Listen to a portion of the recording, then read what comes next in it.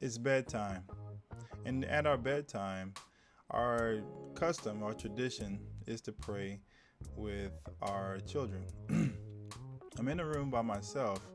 My wife is in another room. And I begin to pray with my children.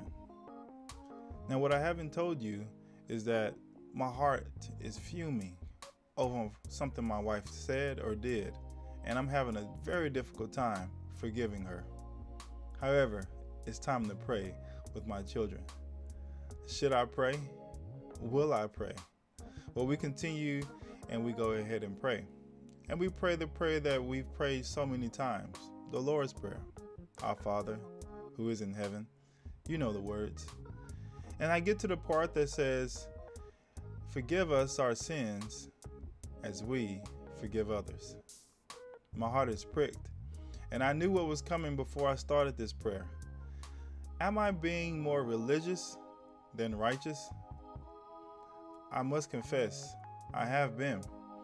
Sometimes it's easier to adhere to religious principles and rituals than it is to actually walk in the right heart, as Yahweh's called us to.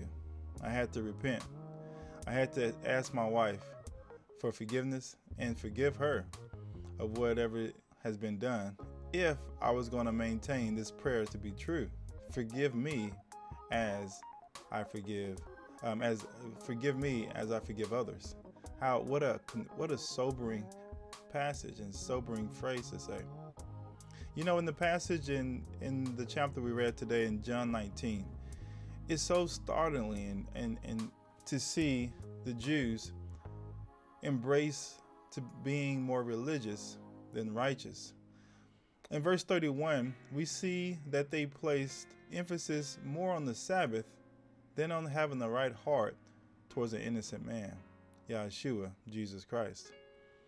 In verse 31 it says, since it was the day of preparation, and so that the bodies would not remain on the cross on the Sabbath, for the Sabbath was a high day, the Jews asked Pilate that their legs might be broken and that they might be taken away.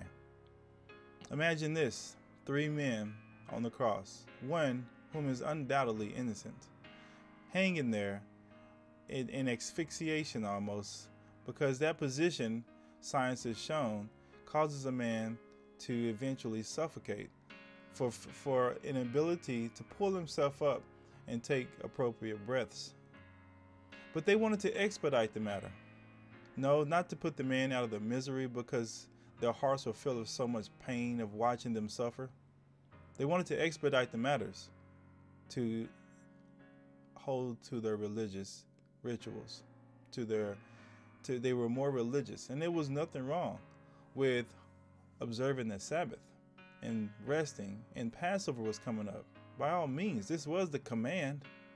However, there was also a command not to murder. There was also a command not to be angry with your brother. All these things they have done with Yahshua while he was living, and even now up to the point of his death. So that even in their hearts, while their hearts were full of deadly venom and anger and black bile, they still adhered to religious practices. Can this be? Is this possible? My brothers and sisters, let it not be with you and I from this day forward. Let it not be ever said of us from anyone, including ourselves and Yahweh, that we were way more religious than we were righteous. What do I mean by this? That it was easy to uphold the ordinary and traditional practices of religion, praying, going to church, talking a certain way, and doing all the outwardly things, but in our hearts, there is a lack of righteousness, of simply doing what was right. Let this not be. In my upbringing, I saw quite a bit of this in those who I looked up to, and when I went to religious meetings, whatever it is, and I've no excuse, copied a lot of those practices and thought, well, this is okay. It's okay to act one way and be a different way, just as long as you please everyone and at least you believe in God, right? But this is not the case. So how sobering it is to watch these men and watch my heart and ask, am I like this also? Are you like this also?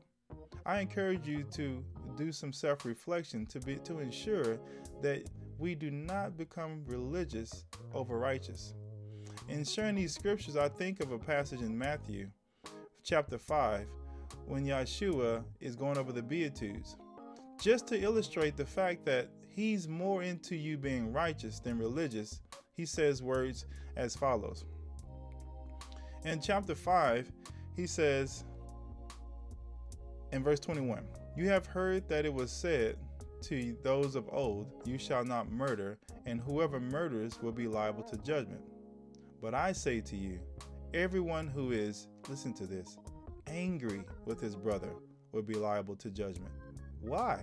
Whoever insults his brother will be liable to counsel, and whoever says you fool will be liable to hell of fire. So if you are offering a gift at the altar and there remember that your brother has something against you, leave your gift.